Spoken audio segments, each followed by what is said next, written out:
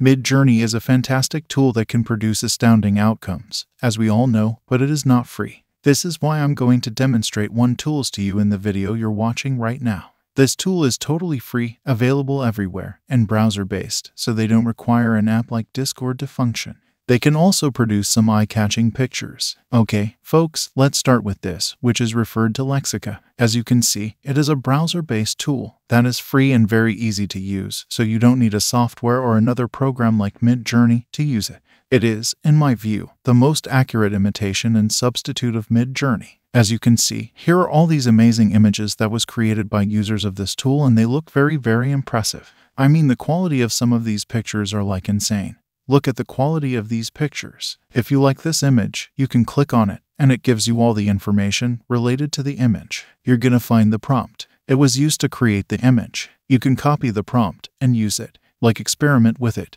Here it gives you the model, which the photo was based on here. As you can see, it gives you 4 different versions of the same prompt, and they all are full HD, and the quality of these pictures is very, very impressive. So, how to get started? You click here on Get Started and then you sign up with your Google. Then, you're gonna find this search bar here. You can search on any image. Let's say you want to search for images that have the word dog in the prompt. As you can see, it's very, very fast and accurate. All these pictures have the word dog in their prompts, and there are a lot of pictures. As you can see, it gave me 1768 results, which indicates that it's a very popular tool. If you want to generate images with Lexica, you're gonna go to the Generate tab here. Here, you're going to describe your image by writing your prompt, and here you have the negative prompt, which means the thing that you don't want to include in your image. For example, I'll type in a dog with a Spider-Man outfit sitting on a tall building. Here, you're going to find the options of the dimension to change the dimension. As you can see, this is white, and this is like a vertical. If you click on Advanced Settings, you have the guidance scale, which allows you to control the contrast. As you can see, we're going to click on Generate. And it generated 4 different types of images that have a dog with a Spider-Man outfit sitting on a tall building. As you can see, it's very, very accurate. Here's the dog, here's the Spider-Man outfit, here's the Spider-Man logo, and the dog is sitting on a tall building. These are the tall buildings. So each image is exactly what I told it in the prompt. For example, let's say we don't want the black dog, so in the negative prompt, we're going to tell him that in our image, we want to exclude the black dog. So, this is my negative prompt. Now, let's click on Generate. I'm going to wait for a little bit. And as you can see, it generated 4 images of a dog with a Spider-Man outfit, but it excluded the black dog. So, I told him that I don't want the black dog in my images. So, you can have a white dog, a red dog, a yellow dog, a gray dog, whatever, any dog with a Spider-Man outfit, except the black dog. And as you can see, the images looked very, very good, and the quality too is very impressive. So, let's change things up for a little bit. I told him a spaceship about to launch in Finland, which we saw previously, and I changed the dimension from vertical to wide. And as you can see, it generated 4 images of a spaceship about to launch. Each image is different than the other one, and the quality on these images is decent. And the cool thing you can do with Lexica is, after generating your 4 images, you're going to have all these 4 options to choose from. For example, you can generate variation, which means that Lexica is going to use this image as a reference to generate 4 different and new images based on this one. Or upscaling the image by adding more fine details, or outputting it by generating a wider version of the image via Outpatient.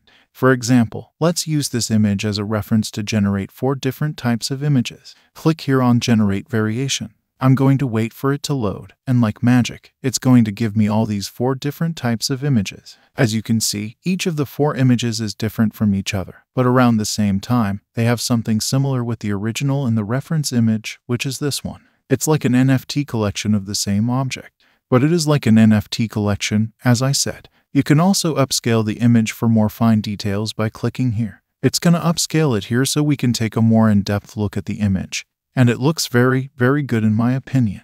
Here, the Outpaint image, if you click here, it's going to give you a wider version of this image. So this is the original zoomed image. And this is the wider image, as you can see. So it gives me like more details so we can really share the environment around the dog. This is a really cool feature. Here you have the history of all the images we created. Here, you're going to find the images that you've liked. If you are browsing the home and you find an image and you liked it, you're going to click here this heart icon, and the image will be added to this section, and the likes, you're going to find it here. In the account section, we're going to find the pricing of the tool. They have 3 plans: the starter, which is $8 per month, a pro, which is $24 per month, and max, which is $48 per month.